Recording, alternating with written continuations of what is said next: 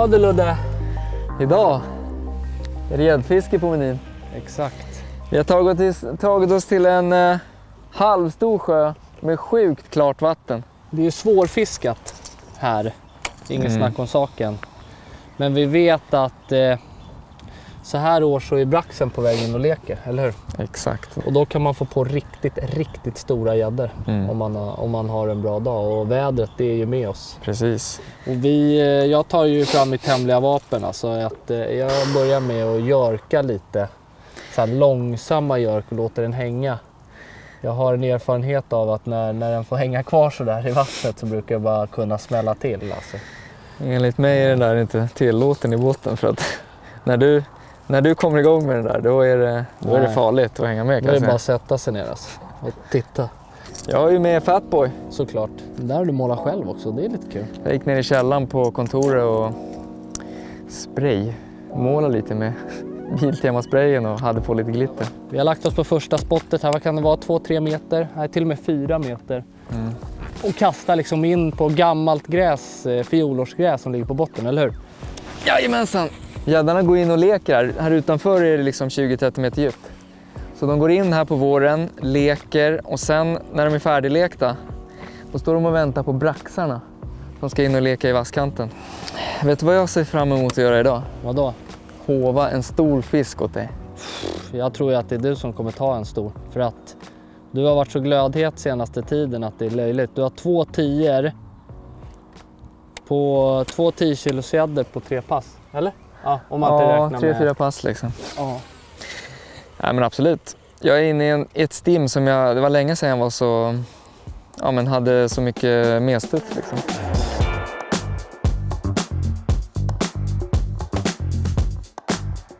Vi har ju en del samarbetspartner och en av dem är ju våra kläder.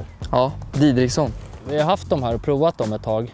Både du och jag kör Dennisbrallan. Det är som en vildmarksbyxa.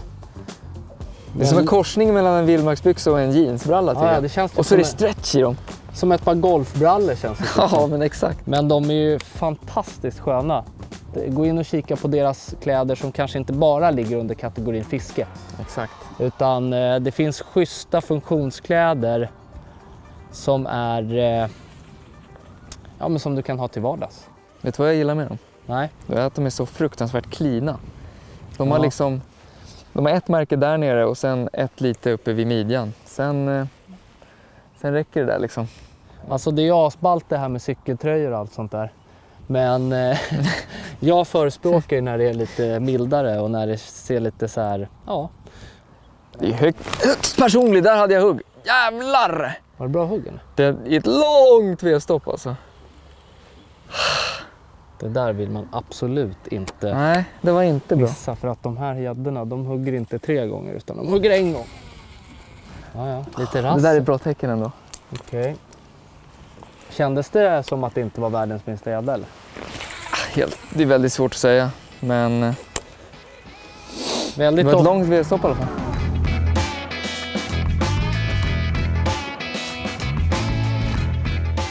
Ludde, hur mycket tror du att... Där satt den! Är det sant? Jajamensan. Är det bättre fisk eller? Nej. Ja, den är inte så jävla liten tror jag inte. Jag låter mig ligga här. Det ser ut att vara schyssta gung eller?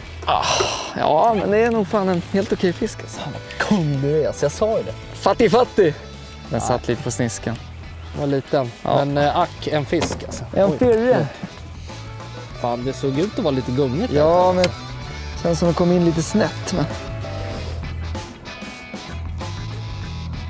Vad tror du om årets pikefight? Vem som vinner eller generellt? Så både liksom, jag vet inte om det kan varje år komma upp större fiskar hela tiden. Nej. Det tror inte jag. Men förra året var ju rekord på alla nivåer, eller hur? Jag tror ju faktiskt att Claes och Snoken, de vinner då. Ja. Eller så häftigt. är det dags för Henke och Niklas igen. Alltså. De är ju alltid livsfarliga. Alltså. Det kommer bli en jävla säsong. Vi kommer ju införa Lake X igen. Ja, och det är vi som har valt. Exakt. Pressure is on. Ja, så vi får väl se om vi klipper med det här som vi sa nu eller inte. Nej, alltså det känns lite trögt Men det var nog det vi hade räknat med. Tar man fram en sån här. När man liksom inte kan ta till fiskeknep, då får man ta till... Prata med andra gudar så att säga. Nu är det Tack.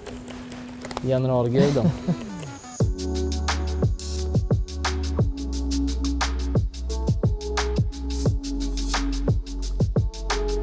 En liten fisk här. Men vi bytte ställe, provade en annan kant och nu direkt. Det var ju mitt andra kast här. Snyggt! Alldeles för liten gädda, men den har käkat. Ja, ja. Käkat ordentligt, ser du? Oj, oj, oj! Så här ska gäddorna se ut.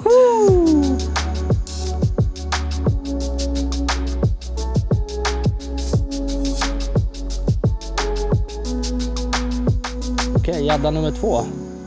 Den här är ju galet fin i formerna, men alldeles för liten. Jag bytte kant och fick fisk på andra kastet, så att riktigt skönt. Hej då. Så då. Kanske en av de mest klassiska jiggarna, pike, tånglake. Men det är min absoluta favoritjigg. Galet het alltså. Fisk eller?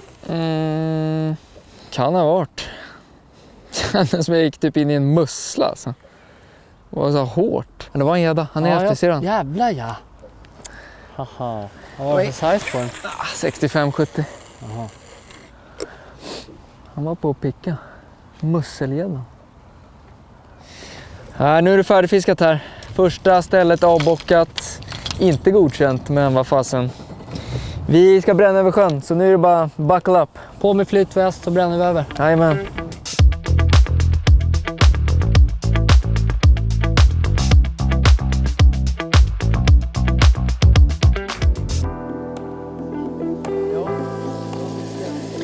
Tusen tack. När man inte får fisk då får man göra annat. Ja. Nu är det entrecote på. Och alkoholfri öl. Nu är man vuxen. Ja, skål. Det står ju 6-0 på den här. Nej. Jag zoomar in här, visa upp det. Non-alkoholik. Ansvariga. Ja.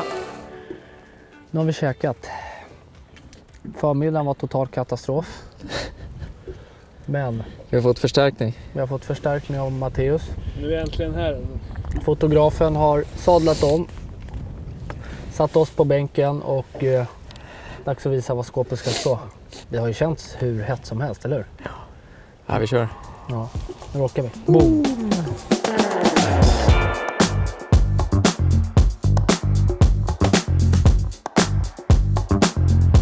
Åh jävlar! Nej vilket jätte... Det var stor gädda. Titta virveln! Titta virveln! Oj oj oj! Det var stor gädda. Första kastet. Han kände krokar allting. Helt nytt drag alltså. Otroligt klantigt. Han satt på men jag var inte beredd. Bara doing! Inte beredd kan jag säga. Käka 1,5 kilo entrecote. Och 4 ton bearnaisesås. På det hela ska man vara beredd på att få fisk. Alltså, det där var obehagligt. En liten gädda. Högg 2 gånger. Det där var ju helt otroligt. Alltså. Först en finare gädda. Kastet efter. Pang boom. Ska jag ta en till då? Va? Så ja! Jävlar. Fan, han är så het! Är den bättre eller? Fråga mig inte. Alltså. Fan jävla legend! Du har ingen mygga så du måste bara stå nära mig alltså. Den ser inte helt jävla tokig ut eller? Hur fan vad grym det är. Stod du och väntade på mig där? Matteus! Oj. Och det var massa grös på den, det var därför den var så tung. Ja, då tar jag inte hoven, men jag kan hjälpa dig att kroka av den. Det är tur att det är någon som visar var skåpet ska stå. Alltså. Ja. Det där lilla skåpet där någonstans. Jag tror jag klarar det. Så, vill du hålla den? Snyggt! Så Hålla upp den. Fin. Fy fan vad king alltså. Ja. Vi är ju på en spot där vi har haft lite hugg och grejer nu också. Så i med den så tar vi en större alltså. Ja, hämta storbrorsan nu. Bra jobb alltså! Bam! Fan vad bra alltså! Fan vad kul alltså. Vet Matteus, 10 minuter så tar han en jävla alltså. Helt otroligt. Ja, det är bra. Ja, jag vet. Kör. Åh, där! Är det finne? Så ja! Inte minsta fisken idag. Är det inte det? Nej, men det är ingen stor gädda, men vi har haft alla dagar i veckan en 4 hugg kanske. Och Matteus har fått upp en, här får jag upp en också. Så att det händer lite grejer. Det känns riktigt kul efter den sega starten i morse.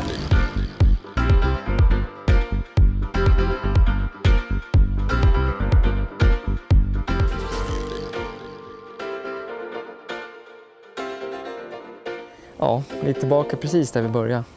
För vi vet att de stora är här. Så har vi tur så träffar vi ett litet fönster.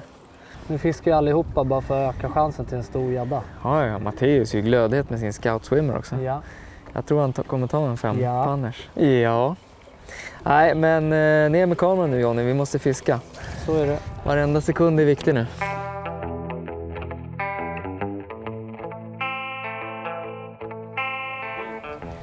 Oh, där! Jag satt den fan. Snyggt Johnny! Nu akta min lina där till vänster. Det här kan vara lite bättre eller? Ja, det är en bättre fisk. Oh! Det är hovläge eller? Akta min lina där. Ja, Snyggt Johnny! Där satt Den den. där har fan... Och han skulle Suga käka in den, den kan där. jag lova. Kolla färgen Titta på vad den. fin den är alltså. Bra! Titta på den här. Oj, oj, oj! Så ja. Upp med den gubben, visa den för mig.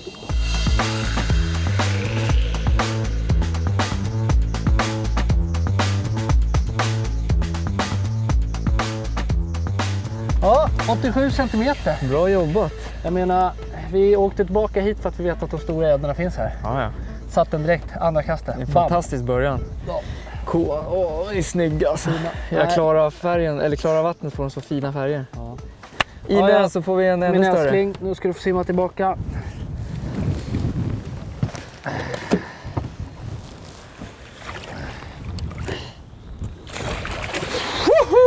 Go Johnny, Så go! ska det se ut. Go! Whee!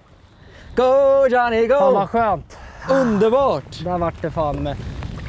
Sopade ni bra eller? Ja, verkligen. Men Underbart att höra. det roliga, vet du vad det roligaste är? Nej, Veva fort. är det så? Jättefort. Intressant. Jag började långsamt. Sen efter halva kastet så började jag veva lite snabbare. För jag tänkte bara, det har varit en del följare här tidigare. Ja. Så jag tänker att de kanske så här, trycker på om jag snabbar på. Och precis det hände. Snabbar på fram typ 3-4 meter från båten. Ja. Stanna. Och så bara... Ja. Det var det. Vilken dag! Det är kul att fiska, men det är inte alltid lätt. Nej. Så Och är idag det. har varit en sån dag, helt klart. Ja, det var fotografen Matteus som fick visa vägen efter lunch. Ja. Nej, men så här är det ju att fiska, alla vet ju det. Vi prövade ju faktiskt att gå för stort. Både på morgonen och nu på slutet. Och blev en 87, men inte mer än så. Nej, det är inte godkänt, men det var det. De har varit kinkiga då. Nya tar nästa gång. Ja. Nästa Pike Fight-inspelning. Yes. Tack till er som har kollat. Vi ses. Ses snart igen.